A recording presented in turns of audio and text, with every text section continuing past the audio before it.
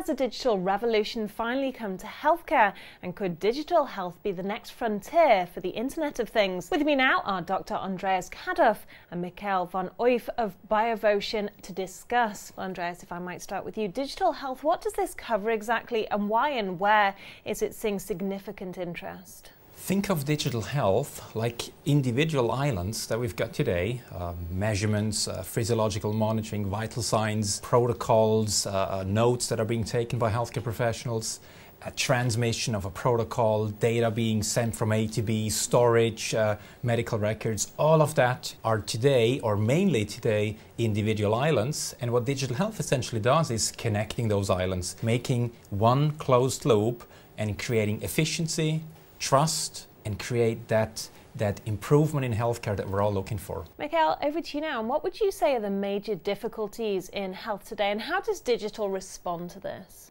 Currently, healthcare is often provided in silos, be it primary care, hospital care, and home care. There's a lot of inefficiencies, duplications in that process.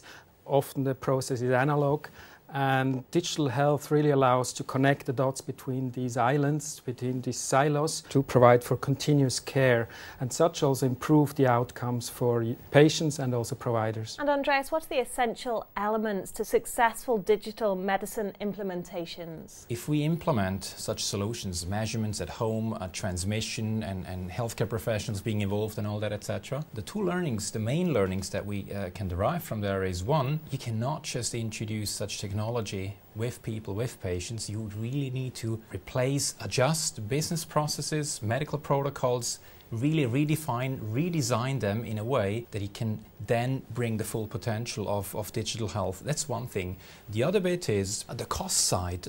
If you just add additional technology on that, and even that you can demonstrate maybe a reduction in hospitalization, which is very significant, you still can observe in some of these studies an increase in the overall costs because the procedures behind it have not been adjusted.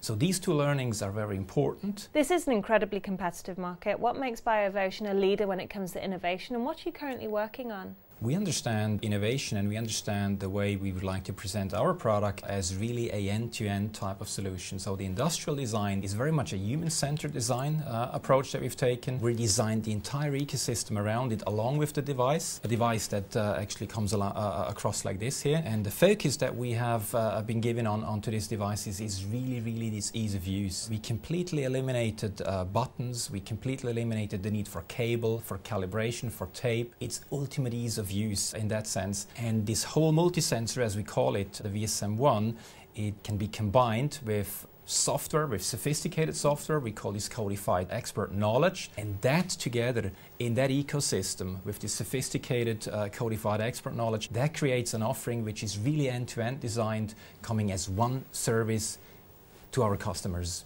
So, Mikael, what would you say are some of the challenges for digital health and wearables? What the healthcare markets are looking for is clinical grade data. And to provide clinical grade data, we need clinical grade devices, we need clinical grade software platforms, we need safe and secure transmission of information, ideally combined with ease of use and comfort, which is then accepted by the end user. Integration into daily professional workflows is essential for the adoptance and the acceptance of the technology and digital health in general. And we think we cannot just throw technology and data at people, and therefore we see this integration. We put a lot of emphasis into that to speak to people, to how the device and the technology is being used. Our technology should not replace the human interaction but support existing human interaction. And what stops you getting commoditized or at least price pressured within 18 months? First of all, we are forced to constantly innovate, of course.